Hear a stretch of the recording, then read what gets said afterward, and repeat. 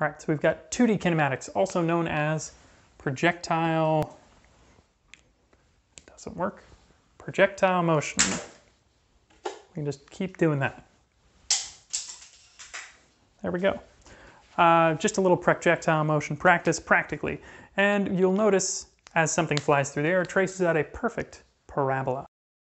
Nearly, at least. And so we throw something like this, and it goes in this direction.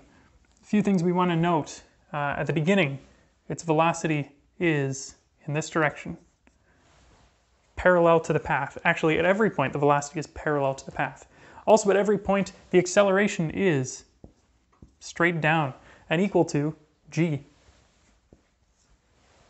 on Earth, 9.8 meters per second squared. Those are some of the big things to remember about this. So the velocity actually is parallel to the path all the way throughout. It's smaller at the top, bigger lower down. And then the big thing to note about this here especially is that at the very top, the velocity is not zero, but the vertical velocity is zero. The horizontal velocity is the same as what the initial horizontal velocity was. These are the things you need to remember about projectiles in motion. Now, if we actually go on to try to do a problem with projectiles, the biggest thing to remember is it's kind of like two independent, one-dimensional problems at the same time. What I teach in honors physics is to use a table of values to separate the x and y values. Make sure you keep them separated. I'll show you how that works, but you don't have to do it this way if you don't want to. All right, so this is the table that I often use to help students organize their data when doing projectile problems.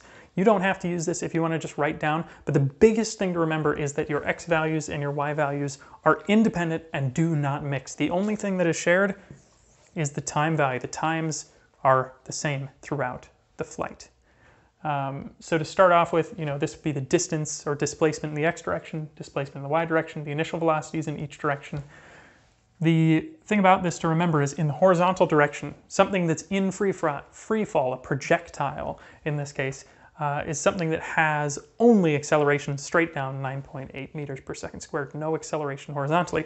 So these are the important things to remember here is that the accelerations are always this when you're doing a projectile.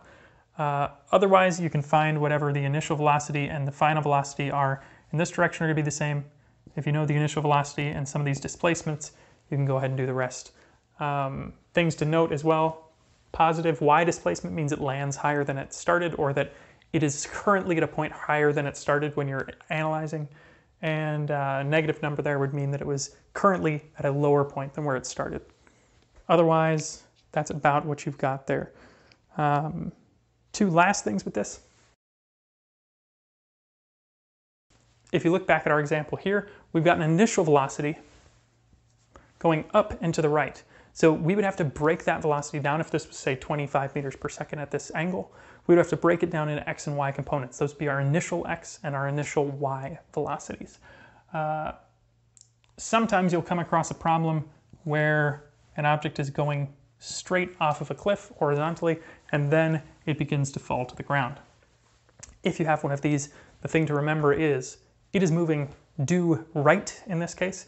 That means it is not moving up, it is not moving down, so the initial velocity in the y direction is 0. These are some of the things that you just kind of have to remember, and then we're going to use those big four that we've memorized already and just finish these problems off.